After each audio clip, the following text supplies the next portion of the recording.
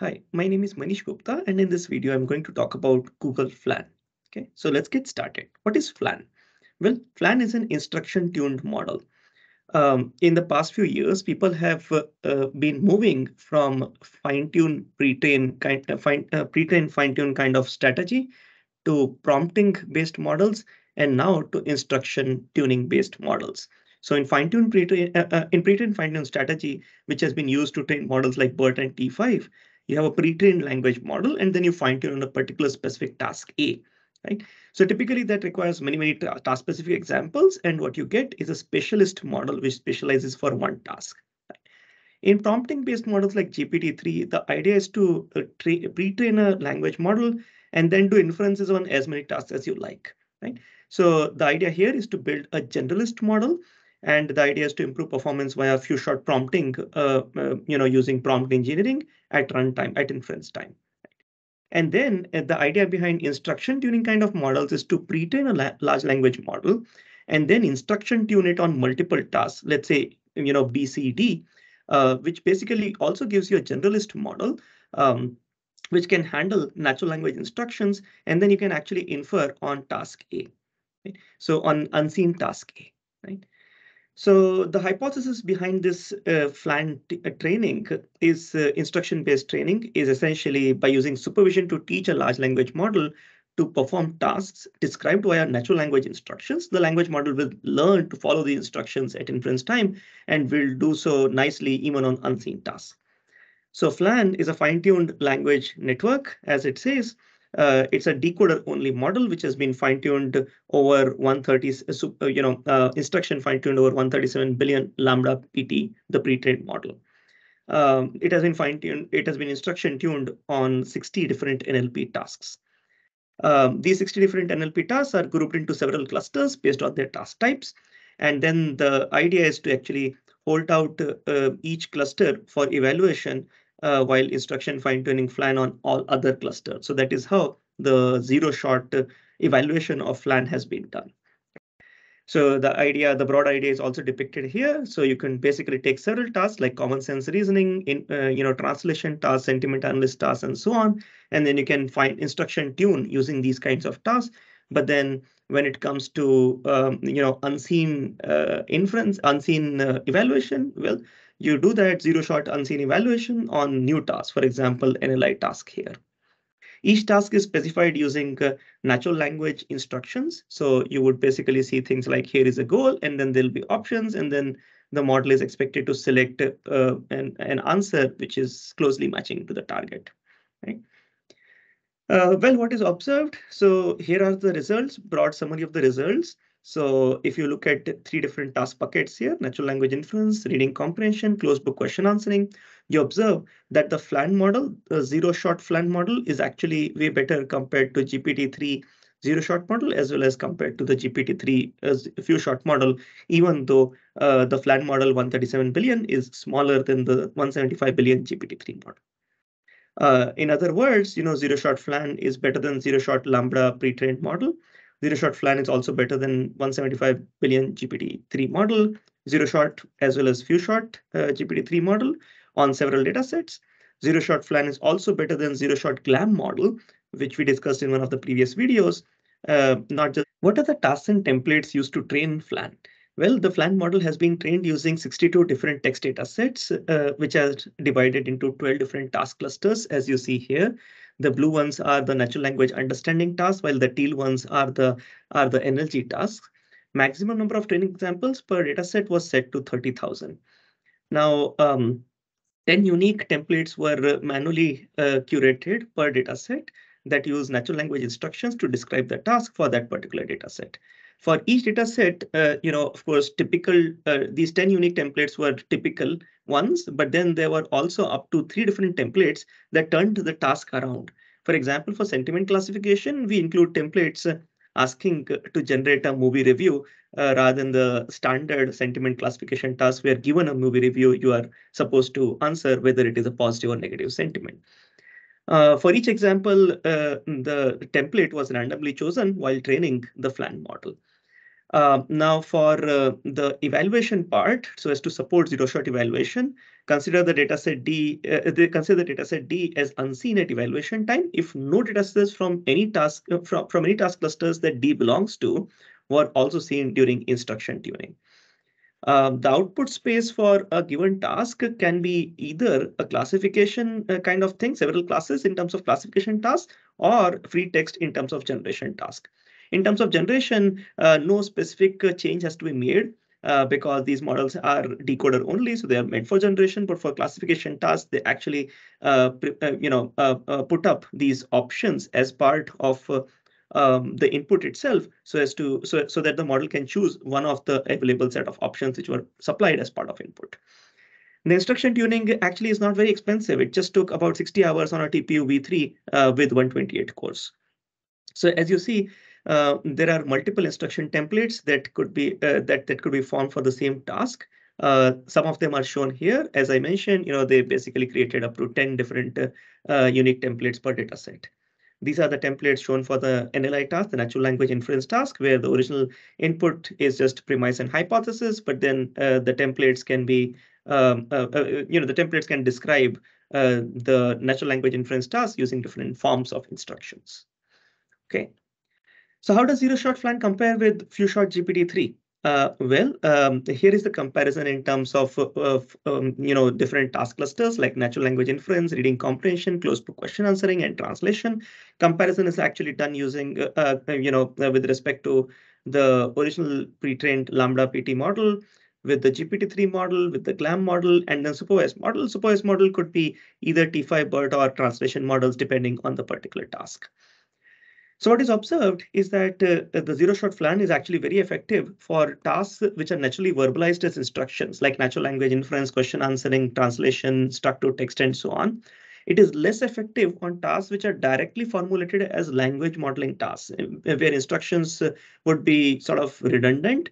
For example, common sense reasoning and co-reference resolution tasks where that are formatted as finishing an incomplete sentence or paragraph, more like language modeling tasks.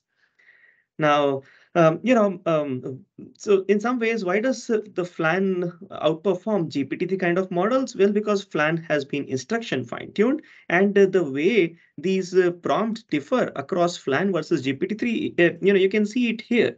So if you see, let's say, if you compare FLAN prompt with GPT-3 prompt or T5 prompt for the natural language inference task, you observe that the T5 prompt, for example, just puts up the task name here and then just gives you, here is the premise and here is the hypothesis. So CB is the task name commitment bank, right? And then hypothesis and the premise. And then the model is supposed to just predict whether it is entailment or contradiction or neither. On the other hand, GPT-3 prompt also puts out the task in a way as it was expected to appear on the web or in data sets, right? So it doesn't really put it out in an instruction format, in a natural language instruction format like a human would take the task as, while FLAN essentially codes it up as a human instruction. So here is the premise, here is the hypothesis, does the premise entail the hypothesis or not? And that is the reason why FLAN sort of outperforms these models on various tasks and various data sets. What factors are important for zero-shot instruction tuning? The authors actually studied several factors and found that these three factors are very important for zero-shot instruction tuning.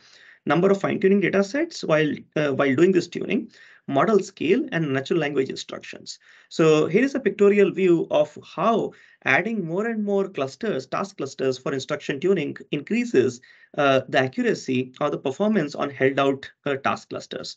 So here, summarization, translation, reading comprehension, sentiment analysis, data to text co-reference resolution, and conversational QA were essentially used for training, while common sense reasoning, natural language inference, and closed book question answering were used for evaluation. And what is observed is that as you add more and more task clusters with more and more data sets in them, you observe that the performance actually improves. Right. Except for one of these clusters, sentiment analysis cluster, where the performance is flaky in that sense. What is also observed is that, well, the performance continues to improve, which also means that if you add more task clusters, you can actually expect performance to become even better. Right. Now, with respect to model sizes, they experimented with increasing the model sizes, and what is observed is that on small model size range, actually instruction fine-tuning hurts. It really reduces the performance with respect to an untuned model. While in the larger range, so models which are greater than 8 billion size in range, you observe that instruction fine-tuning sort of leads to improved, much better improvements as the model size improves compared to the untuned model. Lastly, they also experimented with different kinds of natural language instruction. So, of course, the FLAN fine-tuning, for example, for translation would look like this. Please translate this sentence to French. The dog runs, right? But they also compared with a no template setup where the idea is only inputs and outputs were provided. So, for example, for translation, you would give input as dog runs and expect the output to be that, right? Then there's also another third setup, data set name setup, where the input is prepended with the name of the task and the data set. So for example, for translation to French, it could be translation WMT14 to French, and then you provide the input, the dog runs. Okay. Now here is a comparison of what happens across these setups. So if you fine-tuned without instruction, but did evaluation with instructions, you get some poor performance, right? And this is performance averaged across 4 different task clusters. So, and then if you just give dataset name while fine-tuning, but give instruction at evaluation, or give dataset name at fine-tuning, give dataset name at evaluation, you get some performance, but you get the best performance when you give instructions at fine-tune time, and also you give instructions at evaluation time, okay? Which is basically what FLAN follows. Okay, so what is the impact of few-shot examples and prompt tuning on instruction tuning? So does instruction tuning get benefited if you basically give more examples at inference time, few-shot examples, or how about prompt tuning using, say, soft prompt tuning methods, right? So the observations are as follows. So you observe broadly that yes, doing a few-shot FLAN is better than doing zero-shot FLAN across different task clusters.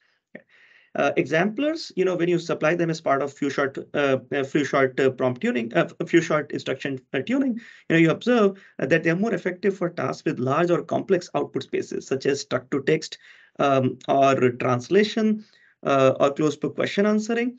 Maybe because exemplars help the model better understand the output format in those cases. Okay. Also, what is observed is that when you're doing few-shot FLAN, the standard deviation among these templates is sort of lower compared to the zero-shot FLAN, which indicates reduced sensitivity to prompt engineering. These standard deviations that you see here are plotted across different data sets that belong to the same task. Now, when compared with the untuned model and when compared on the axis of prompt tuning, here in this particular case, the authors actually performed soft prompts and tuning using soft prompts, which basically means you prepend, and in this particular case, they experimented with the superglue dataset. So therefore, they train continuous prompts, these continuous prompts which can be prepended for each of the superglue tasks. And what is observed is that FLAN is better than LaMDA-PT model, the LaMDA pre-trained model. So they actually did this continuous prompts-based training or tuning in 2 parts. So one in a full training setting and also in a low resource setting with just 32 training examples. And they observed in both the cases, the FLAN instruction tuned model is better compared to an untuned model. Here are some FLAN output examples. So, here are examples where you can actually do a typical sentiment analysis. So you can actually give a movie review and then actually ask for positive and negative sentiment, right? You can also ask more appropriately, whether you can reverse the sentiment analysis task, and you can actually ask questions like, did critic dislike the movie? And still the FLAN model does not get confused and answers it accurately. You can ask questions like, what is Barack Obama's profession, or answer in Chinese. So you can also ask the model to answer things in other languages. You can use the model for recommendations, recommending fun activities to do in different places. You can ask the FLAN model to do interesting things like changing things to past tense or passive voice. So style transfer in some ways, change the, you can also do more fine-grained style transfer, like change the verb to eat. So John is reading the paper, John is eating the paper. You could actually do more interesting things like change the verb to eat and also subject to Noam Chomsky. So sort of understands what is the verb part and the subject part of the input sentence and so on. You can also use the FLAN model to generate utterances, more useful in a chatbot kind of a setting, or suggest terms which are related, so good for related search, or use it for writing stories, or converting facts to stories, right? Facts to stories. Okay. So that's about the FLAN model. Let me summarize the video. So FLAN is instruction-tuned model, which is instruction-tuned on the 137 billion lambda-based model using 60 plus NLP datasets. Zero-shot FLAN is better than zero-shot lambda pre-trained model. Zero-shot FLAN is also better than zero-shot 175 billion GPT-3 model on 20 out of 25 datasets which were used for evaluation. Zero-shot FLAN is also better than few-shot GPT-3 on some of these datasets.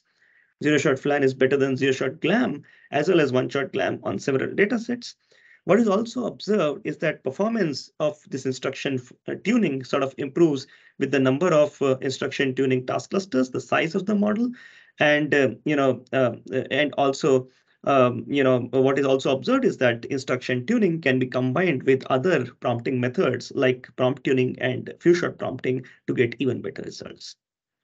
Okay, hope you liked the video. Thank you for watching. Connect with me on my LinkedIn or look at my research on my homepage. Thank you.